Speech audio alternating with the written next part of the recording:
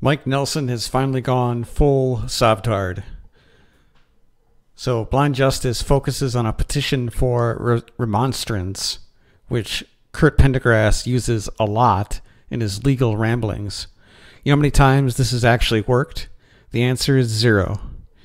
Eclause, which is Kirk Pendergrass and Chris Hallett, those two are con men. Their legal documents never work. Kirk Pendergrass and Chris Hallett are wannabe lawyers. Chris Hallett brags about having a notary license from Ohio, even though he lives in Florida. And if you ever read any of Chris Hallett's legal documents, they are sovereign citizen gibberish. He asserts that Sharia law has been used in the United States. It hasn't. So Mike Nelson is putting his faith in a felon. I put a link to Agent 19's video on Kirk. And if you're curious, just Google Field McConnell and see how well Kirk Pendergrass's advice worked. Just the short of it is, Field was extradited from Wisconsin to Florida after spending literally weeks in jail. He's currently under house arrest. Again, Kirk Pendergrass's legal ramblings don't work. So Mike spends a lot of time in this video talking about who he's contacted. He's contacted the DA, state investigators, FBI, ACLU, the state legislature. Now he's even trying to get the judge, Chris Freeman, impeached. So what is more likely? That the entire legal system is against Mike Nelson, or he's just wrong about the ADA and the law?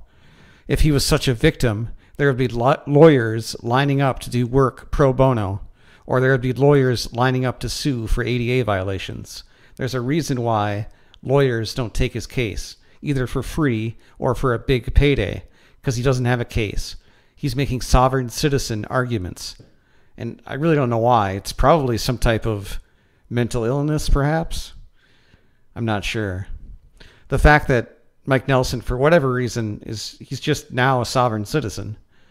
The questions that he has, that he seems to have answers for, even though he's wrong, all of these questions should be directed to his lawyer. But evidently Mike Nelson thinks he knows more than his lawyer does, because obviously his lawyer doesn't agree with this sovereign citizen nonsense. Otherwise, he wouldn't having to go to sovereign citizens like Kirk Pendergrass for bogus remedies. So Mike Nelson's arguments are false. He will never be allowed to enter a courtroom with a GoPro. Ever. Never, ever, ever. And no matter what he asserts, he won't override the court. And again, if you're trying to win a court case, it's best not to antagonize the court. In summary, Mike Nelson is now a sovereign citizen. The court will not accept this nonsense. His best course of action is to listen to his actual lawyer, take a plea, and stop believing that the ADA makes you above the law. Again, the ADA does not make you above the law. I still think when his back is against the wall, Mike Nelson will take a plea. We'll see. Dread it, run from it, destiny arrives all the same. Mike Nelson has 3 court dates coming up. Maybe 60 days in prison will convince him that being a sovereign citizen is a bad idea.